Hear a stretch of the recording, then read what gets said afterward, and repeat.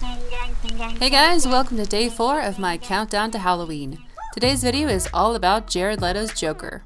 And you might recognize this from my evolution of Joker makeup video. I'm going to be releasing tutorials for all 4 of the Joker makeups that I did for that video. So if you're new here, make sure to subscribe and hit that thumbs up button. The first step I took was to spray my hair with a neon green hairspray.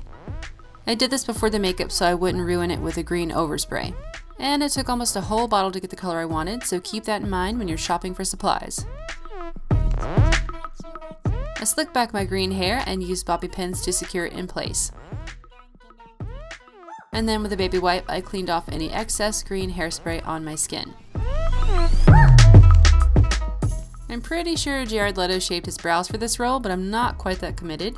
Instead, I covered my eyebrows using Prozade. You could also use a glue stick or spirit gum and mortician's wax to do this. After powdering the brows, I used the orange concealer from NYX's color correcting palette.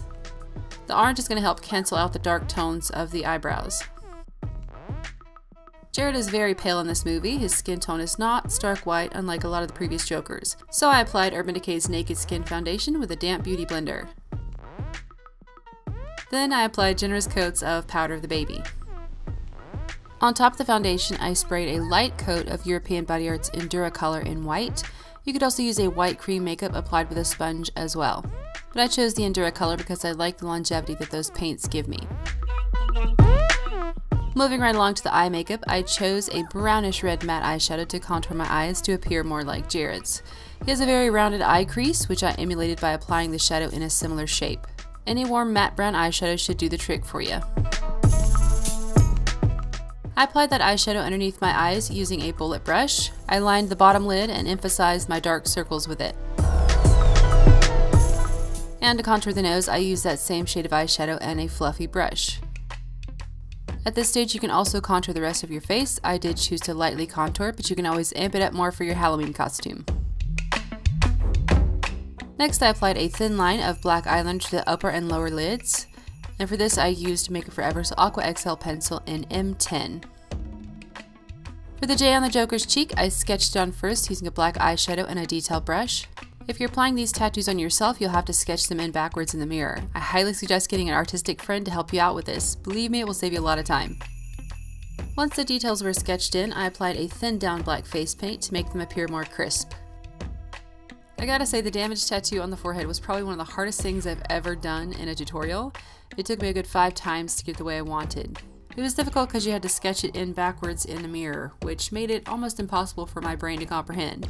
But what I learned while messing up was to start with the middle letters first. So I sketched in the G and the A, and then I sketched in the rest of the letters, making sure to space them as best as I could. To finish out the face, I used a red lipstick, and the red used on Jared is a nice, dark, and rich red.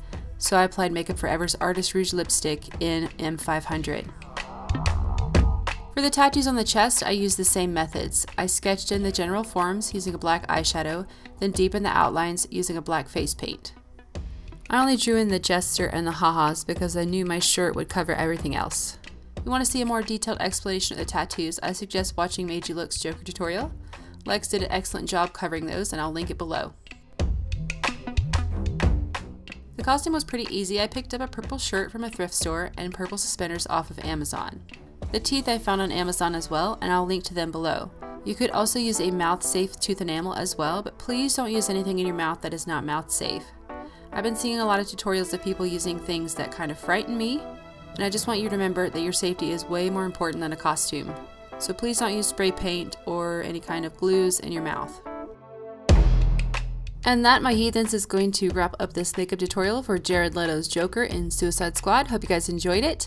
Next week, I'll be releasing Heath Ledger's Joker. In the meantime, check out the Harley Quinn Halloween throwback, and also check out yesterday's Halloween video. Thanks so much for watching, and I'll see you tomorrow.